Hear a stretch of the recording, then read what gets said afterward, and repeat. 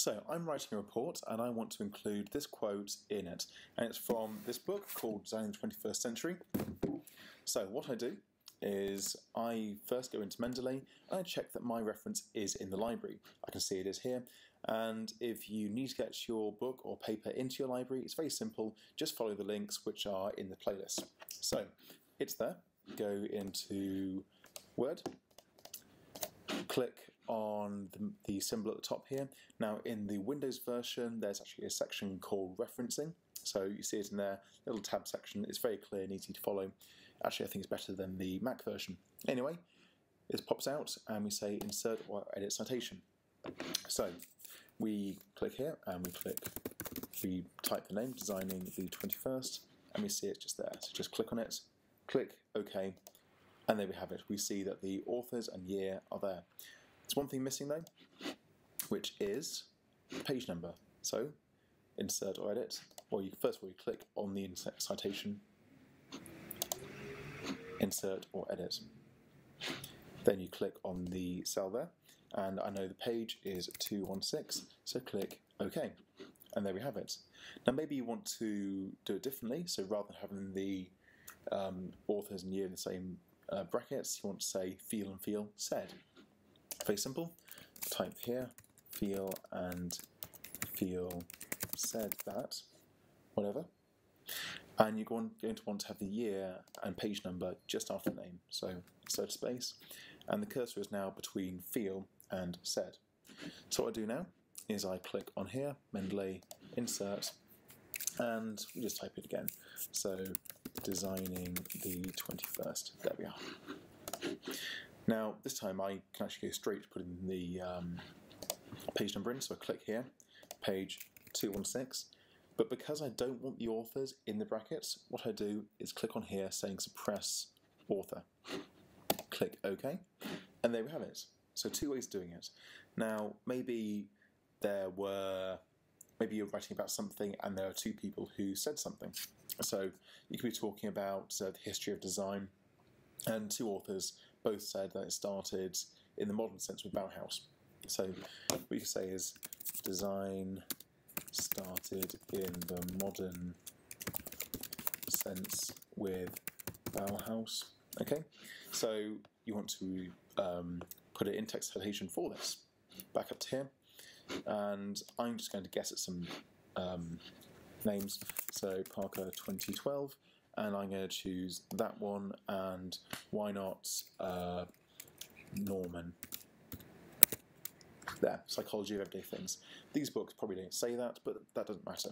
Click OK, and you'll see that what Mendeley has done is it has put both names in the brackets. We can add a third one by clicking here and going Mendeley, insert or edit, and top of my head, let's think of someone else, Stark. There we are. Click OK, and it's added a third one in. We want to take that one out. Once again, click on here, insert or edit, and we can just backspace, remove it, click OK, and there it is. So using Mendeley, getting in-text citations is very fluid and fantastic, but there's one thing which is even more powerful, which is references at the end. So I'm going to give myself a little section, put a little title in. Now I want my reference list to fall there.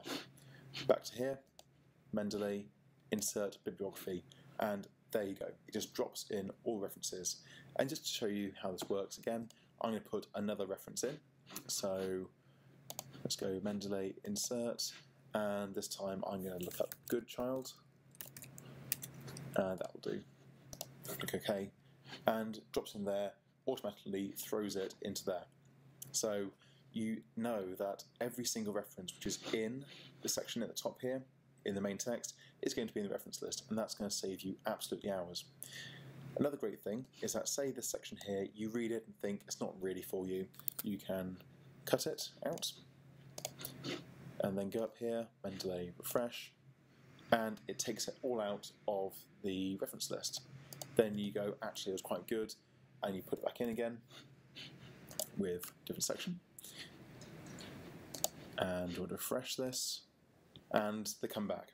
So the refresh button is really useful, so it just works. Now if you went into Mendeley, which is just here, and you made a mistake. This book didn't come out in 2002, it came out in 2001. Let's just change that. Okay, back over here, we'll see that it says 2002. Refresh this, and 2001 straight away. But no, it actually was 2002. So back here, correct that, back into Word, and let's refresh that. And we see right there it's back into normal. So that is using Mendeley for making the in-text citations and reference lists work really well for you. There's one last thing to say, which is if you want to put book page numbers or maybe chapters in, you can do it by hand, but you really shouldn't, and I'll show you the reason why. Say the quote there came from this page, so page, I don't know, 1, 2, 3. Okay. Now, that looks fine, and there's nothing wrong with that stylistically, but if we then refresh Mendeley, what we'll see happen is we get an error, which is this one, which basically says, do you want to undo things? So we say undo, we've lost the manual edit. So that is a problem. What we need to do in the future going forward is make sure that you always use the edit tool, make everything work together, and it'll make report writing fantastically fast, and it'll also mean that you can get in Harvard format perfectly. And I'll show you how to do this really quickly. If we go to choose citation style, now it actually is in Harvard as it turns out, but say you had to write for a conference paper and they wanted in IEEE.